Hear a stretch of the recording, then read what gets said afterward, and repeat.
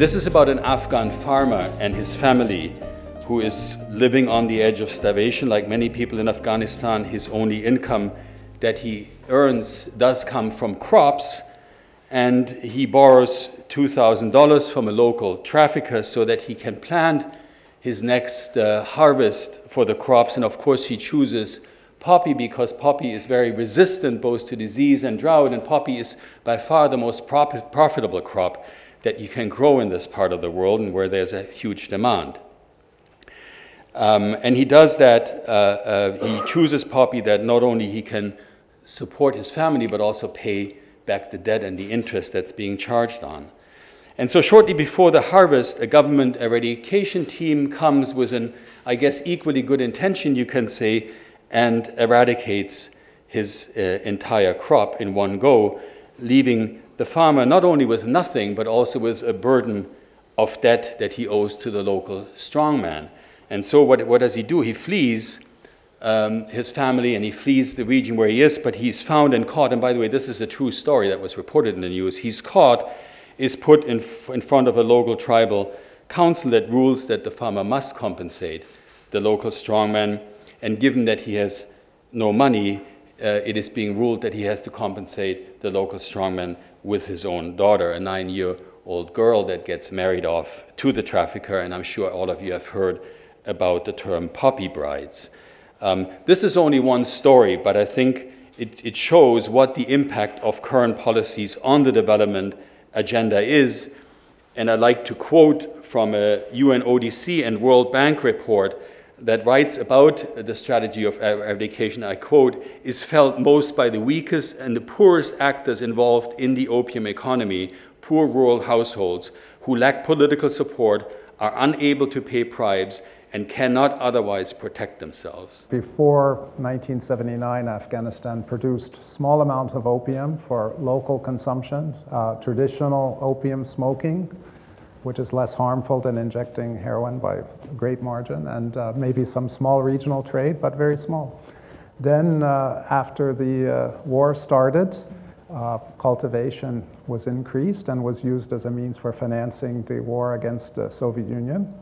And then later it also was used for financing civil war. So I think it clearly made things worse, but how it started was in this kind of situation where without governance, without a functioning state that can control the countryside, and also conflict and displacement. And that's what's led to Afghanistan's, that's the background.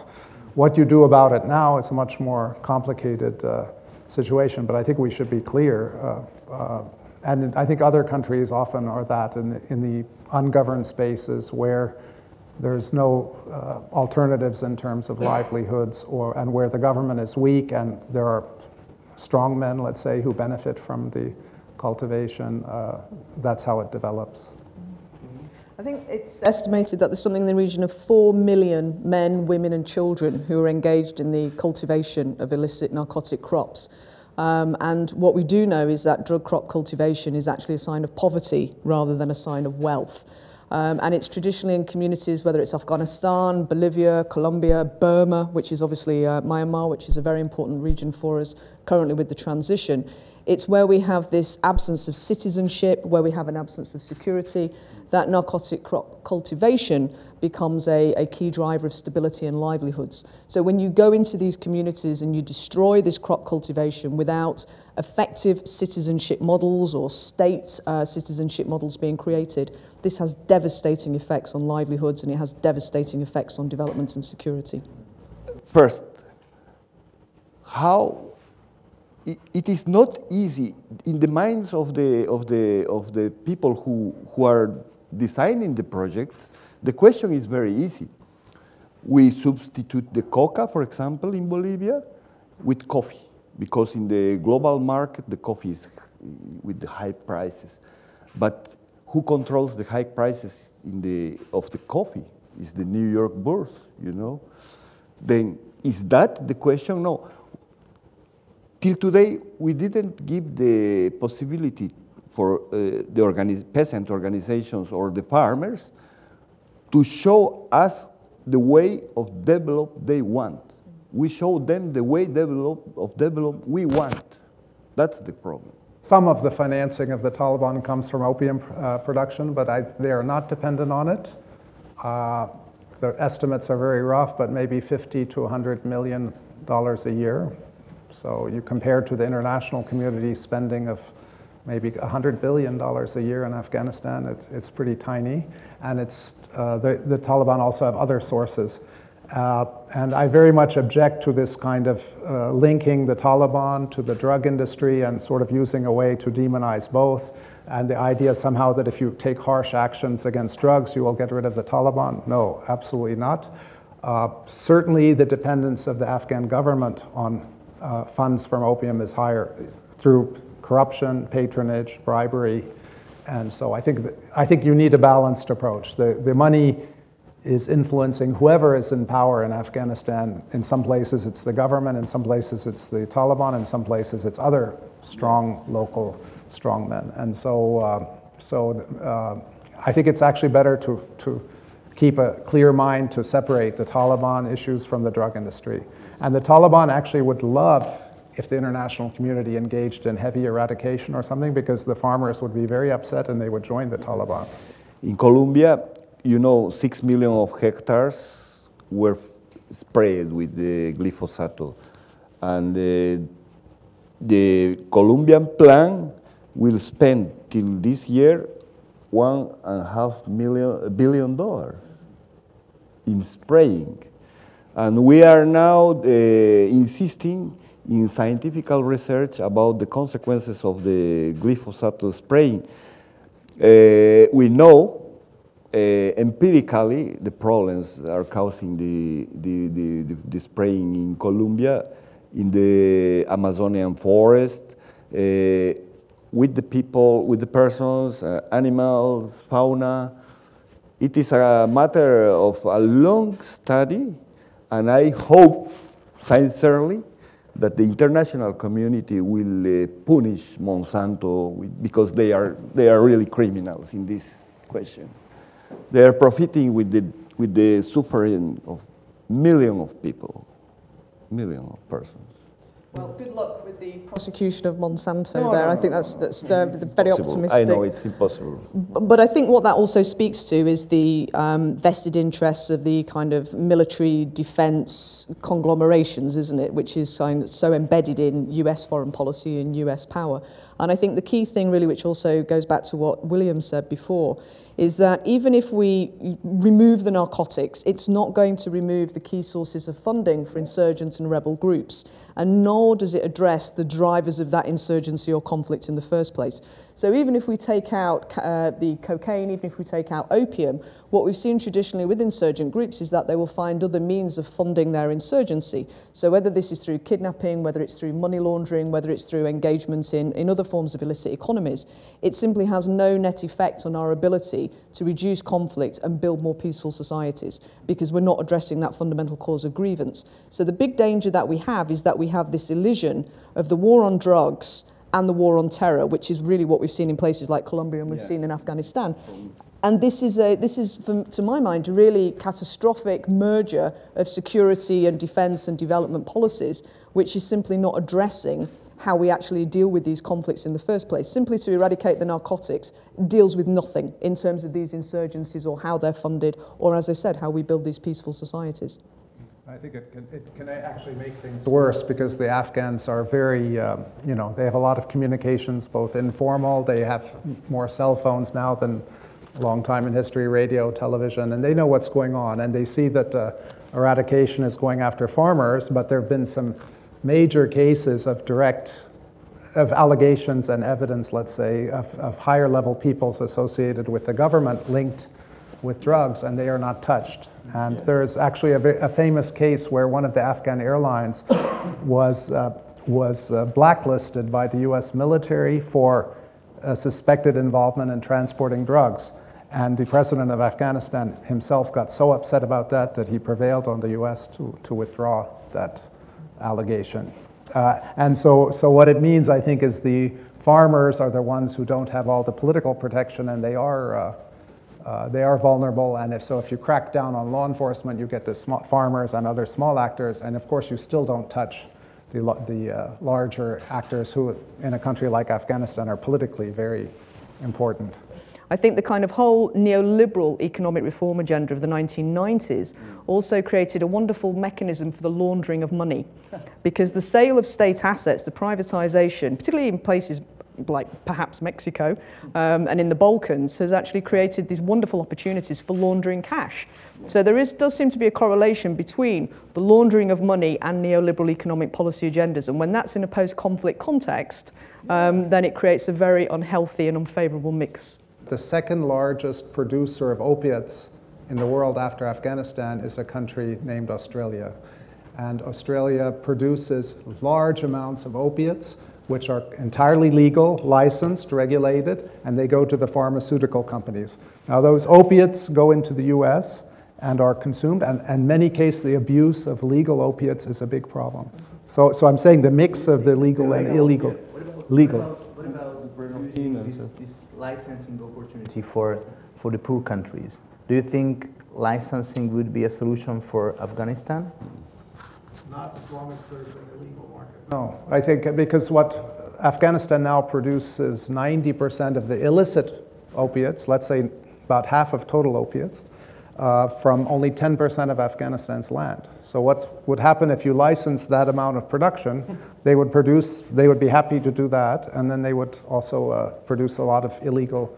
It's very hard to control the leakages when you have two different markets, but my point of view is from a point of view of some of the corporations and things you're mentioning. Something is entirely legal and leads to legal opiates being heavily abused in countries like the US. Lots of people abuse painkillers and are addicted to them. And it's completely legal, and the farmers in Australia they're not criminalized, they're treated well. It goes all through the value chain, but the end result is a problem. And yet the Afghans, then, who produce it and also have abuses at the end, become criminalized. And I think it's an interesting dichotomy and suggests some of the contradictions that are going here. But the short answer to your question is, I think if there's a global reform, then there would be opportunities for licensing. I'm more doubtful if the global regime doesn't change, and for one thing, Australia would not accept Afghanistan to be a licensed producer. Just like agriculture subsidies in the EU and the US, why would they let somebody else come into that market? And there are these examples of success, and it's basically long-term rural development. It's not, like we were saying, one magic crop or one substitution. It's a comprehensive rural development approach, and it will take 10 to 20 years, and it will solve the problem like it did largely in Thailand and some other countries. But it won't affect the global. So countries that have a strong enough governance and take on the issue, there is a way forward on the production side, but it will deal with it at the country level, not at the global level, because then it just goes to the other country that has the right conditions, which is insecurity and poor governance and deep poverty, and they will produce opium in the case of Afghanistan. So again, I think you're pushed into thinking about, can you make broader changes, or else it will just be rotating among different countries. One quick point on the transit and transfer side, this is a very big problem. When you have anti-drug measures, they change the transit routes. Each time they change the transit routes, you leave addicts there, because addiction grows along the transit routes. And so if you keep imposing law enforcement, maybe you move the transit somewhere else, and then you would create more addicts elsewhere, and it just goes on forever and creates long-standing problems of drug use. I think the other aspect of this, which is really important, and just developing what William said about Thailand, 15, 20 years, it was the monarch, it was King Bhumibol who was head of this program, and that was continuity and consistency. The challenge that we have today is that the UNODC and also the development community itself, with its Millennium Development Goals, works to very tight timetables and schedules, which are very narrow in focus and very short-termist.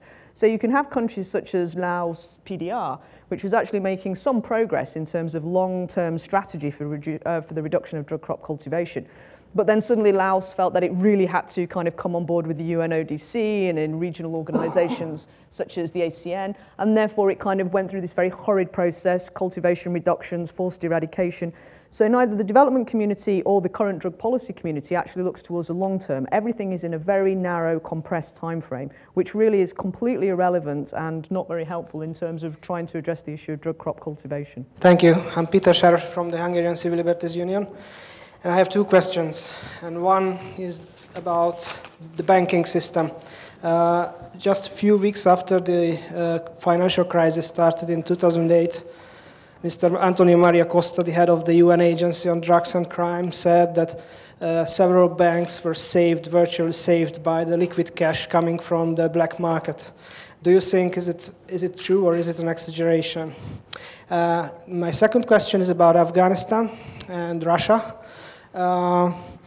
I attended the Commission on Narcotic Drugs in Vienna last year, and it seemed that Russia has great ambitions in Afghanistan. Like Viktor Ivanov, the head of the anti-narcotic agency, made a speech, and he said that after NATO is moving out from Afghanistan, they try to take over the role of US and NATO operations, and they have these rainbow plans to eradicate corruption in Afghanistan. So what do you think, Bill, how serious is the threat that Russia will play a greater role in Afghanistan? I hope that the Russians would have learned the lessons from their occupation, and and I also question whether they have the strength of political will to do too much damage in Afghanistan. So that would be my first answer. That I think they're trying to bluster, and they're also trying to put more pressure on others to do their dirty work. But I would be doubtful if the Russian influence in any way replaces the size of the NATO and the US involvement. I would say that 120 years ago, the United States used narco-diplomacy and counter-narcotics as a tool of foreign policy, and I would say that Russia is probably doing exactly the same thing today. I don't believe that drug policy has anything to do with drugs at all. I think drug policy is all to do with foreign policy and defense policy and security policy. So I'm not really surprised, given Russian ambitions, that Russia is actually using the war on drugs as a new vehicle for its international diplomatic and perceived security efforts. On banking, again, I'm not the most knowledgeable, but 10 years ago when I was in the United States, there was scandals then about the US banking system being used to launder money from Mexico. This isn't a new story, and the failures of the first world banking sector, particularly after the liberalization of the financial sector, to be used as a tool for money laundering is an old story. So I would say that the UNODC is slightly delayed in that interpretation, but of course the Western banks are fully culpable, if not more so. It's very convincing for us to focus on problems of cultivation, when I would argue that the real problem actually lies in the Western financial systems. It takes the focus off there if we just focus on the problems of the Afghan cultivating farmers. I was just wondering, I was intrigued by this discussion and also by the short movie. I was just a bit puzzled because I don't deny or I don't question the ultimate finding that eradication was not very productive. But the argumentation was not very, let's say, scientific, because obviously everything depends on the counterfactual. What would have happened without, for instance, eradication strategies? Wouldn't have the market even more exploded, so to speak?